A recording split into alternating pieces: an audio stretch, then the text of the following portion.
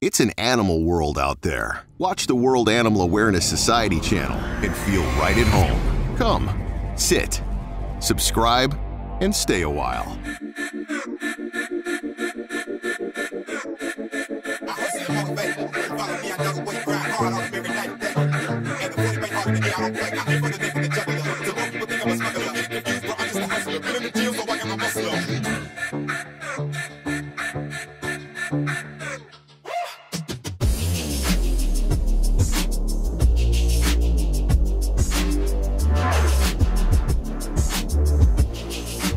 Buddy, I've been looking for you all day. Come on, precious.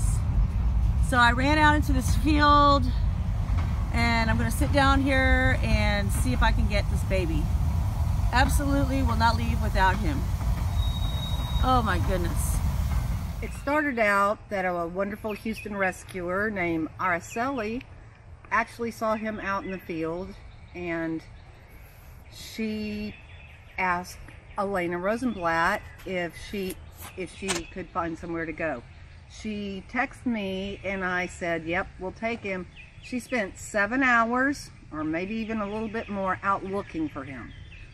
She was almost ready to leave at the end of the day and found him actually laying in a field. And he didn't run from her. He actually came to her. And she picked him up and called us, and we picked him up from her car, and immediately we knew that this dog was dying. Immediately we took him to Dr. K at 242 Animal Hospital. Opened that day, and when I saw this dog, oh, it was Friday we got him because Glade Valley was closed. They were going to be open.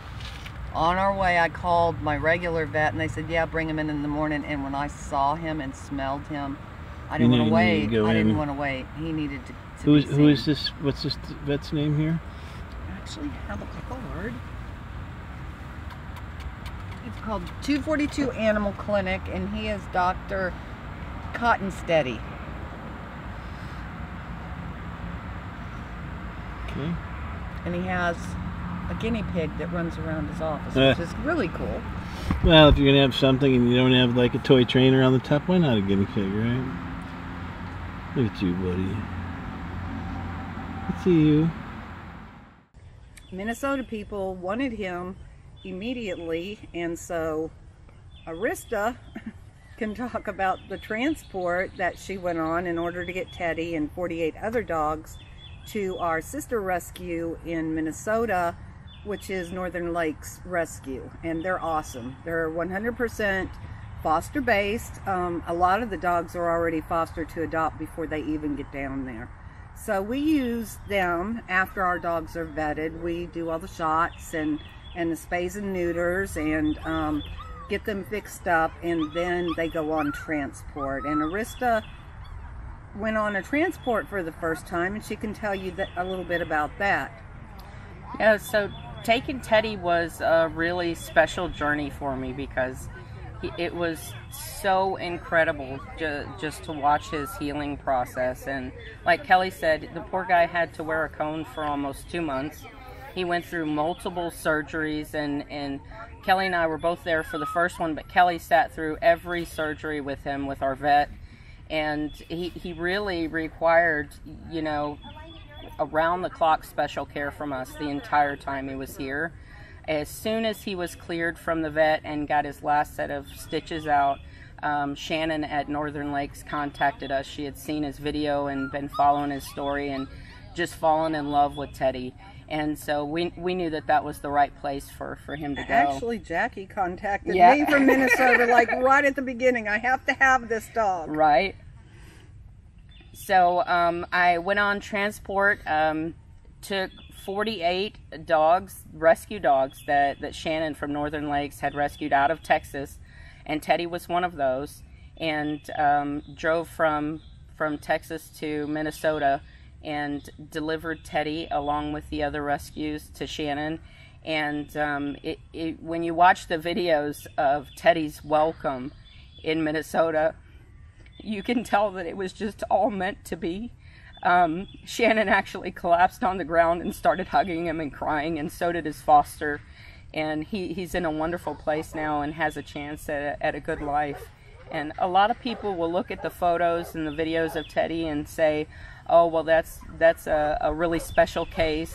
But in reality, there are so many dogs like Teddy that are in the 5th Ward in Houston that need our help, that are dying because nobody is saving them and they're not getting the vet care that they need. So, also, Teddy, I call him my miracle warrior, and he's scarred up. They removed dead tissue from his cheek. They removed almost all the skin from around his neck and were able to close him up.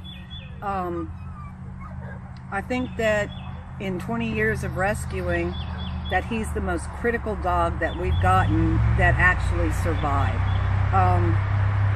The vet gave him 50-50 when he saw him, and I think he was being generous. I really don't think that he thought Teddy was going to make it, but that dog didn't miss a beat. He marched on just like a warrior. He never complained. He was happy despite all of that, and it's truly amazing. He was just my warrior dog. He's already been neutered, and he was just fantastic. But if you have any questions about him, you can tell me.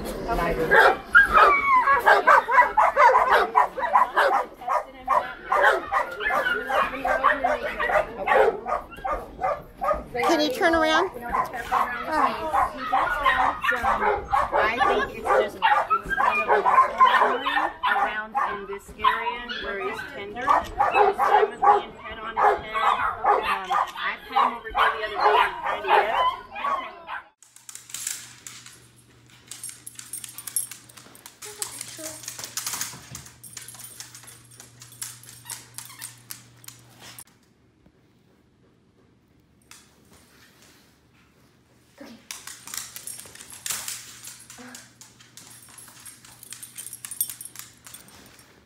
So this is Teddy.